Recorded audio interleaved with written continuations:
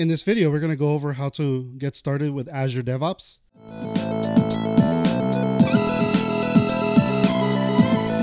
As a prerequisite, you're going to have to create an Azure Cloud account if you don't already have one. I'll provide a link in the description on how to get started with that. But once you're logged in, you're going to go to the search and you're going to type in Azure DevOps. Click on the Azure DevOps icon. Then you're going to click on My Azure DevOps Organizations. Click Create New Organization. Click Continue. And you're going to give this a name.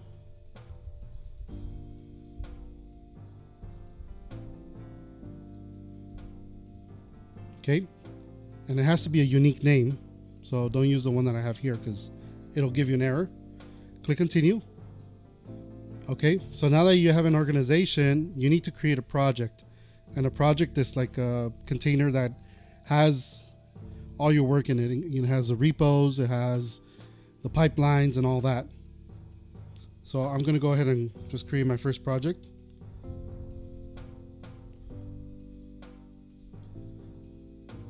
And you can select whether or not you want it to be public or private. I'm going to keep mine private. So click Create Project. All right, now that we've created our new project, you'll see on the left-hand side, there's several blades, overview, boards, repos, pipelines, test plans, artifacts. In this video, we're just going to create a simple pipeline, but as a prerequisite, you need to have some kind of Git repo. So go ahead and click on repos. And we're going to create an empty repo. So at the bottom here where it says initialize with a readme or git ignore, click on initialize. Okay, so we now have a Git repo in here. Go to the pipelines blade, click on that, and then we're going to create our first pipeline. And now it's asking you where our code repo is. So we're going to click on Azure Repos Git, and we'll see our repo in there. Click on that. Since we don't have a pipeline yet, we're going to click on Starter Pipeline. And this will create a new sample pipeline for us. And before we save this and run, let's just quickly go over this. So in Azure DevOps, pipelines are created using YAML. So if we take a look at the different components here, in this demo here, we'll see that, or this pre-created sample one, you'll see that it's set to trigger on master when you merge to the master branch. And it's going to use a VM image Ubuntu latest, so whatever the latest LTS is. As of now, it's 1804. And then it has several steps. So this section indicates that we have several tasks that we're going to run. So in here's the first task. It's a script. So it's a simple hello world, echo hello world, which it will run it'll generate a shell script and it'll run it. So we'll expect to see hello world on the output. And then it gives it a display name of run a one-line script. We'll see that on the pipeline as well. And then the next task is, or the next script is, it's a multi-line script. How do we know? It has this vertical line, which tells the YAML that all these lines belong to this section. Okay, so we have two echoes. So we should see this as well. And it gives it the display name, run a multi-line script. Okay, so let's go ahead and click save and run. And when you do that, you're actually committing this YAML file to the repo. And it tells you right here. It gives it the automatic commit message, set up CI with Azure Pipelines. And it also is telling you that it's going to connect directly to the master branch. Just go ahead and click save and run. And it'll actually run. If you click on the job, you can actually see the log output. And you want to do this because you want to see what it's actually generating. Okay, now it's done. So we can go back over here. You'll see that it says initialize job. So this kicks off the pipeline job. It checks out the code from the repo that we created.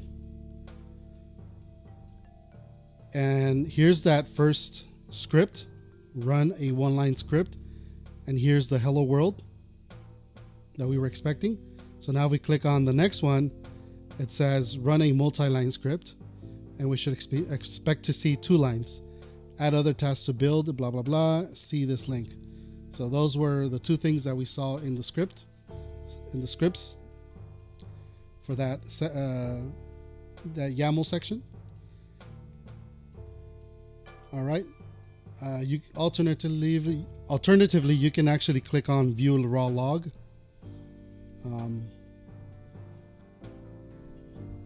All right, but let's go back to our pipeline over here. Click on test 1. And when you go there, this, as you start running your pipelines over and over again, this will start filling up with a list of all the pipeline runs. But let's go ahead and edit this pipeline. And let's make a change.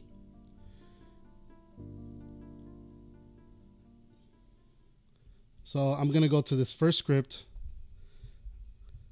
And I'm going to change it.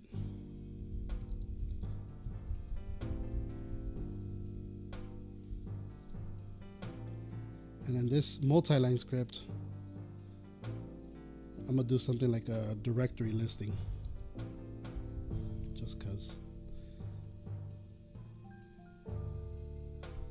I'm going to say pwd, so it can give me a listing of the current directory. And then in the second line, it'll give me a list of all the contents in the workspace that it's running on. So I'm going to click on save. And again, it gives you another commit message. It's automatically populated, but this time I'm going to put in my own.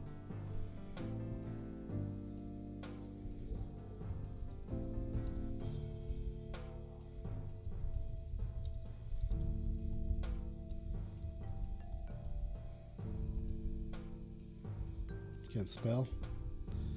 Okay, and I'm going to commit this directly to master branch. Click on save. Now it's actually committed to the master branch. But let's go ahead and run this. Notice that now it's telling you that, you know, it's giving you the option of what branch to run. We only have one branch, so that's fine. As well as, you know, are there any variables defined for this? Any stages, resources, nothing is defined. So we're just going to click on run. Let's go back over here to the jobs. Click on it so that we can see the output.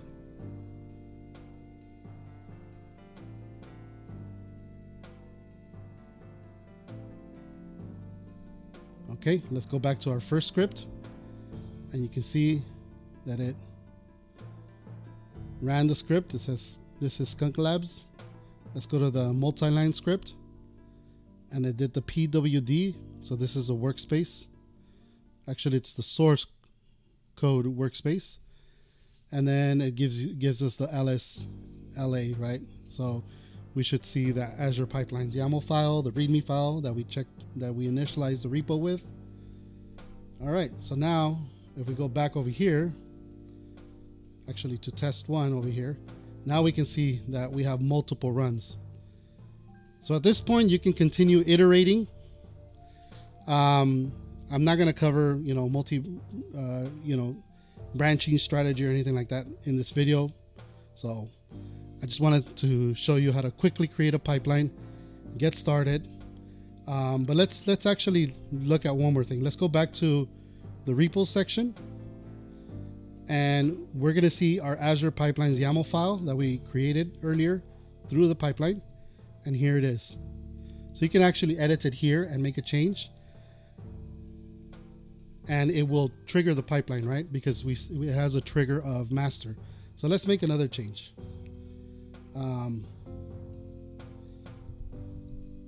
Just a simple change. Actually, I'm curious to see what it does if I cd into the root and list everything. Let's go ahead and commit this change. Made yet another change. Again, we're just gonna commit directly to master branch. And that's okay, because this is just a test.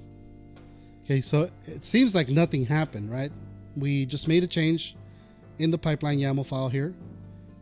But if we go back to pipelines over here, we can see it's already triggered a build. So let's go in there. It's already done actually. Let's click on the top one. Click on the job so we can see the log. And again, here's my change, right? I added some exclamation points. And then the multi-branch, here's the root directory.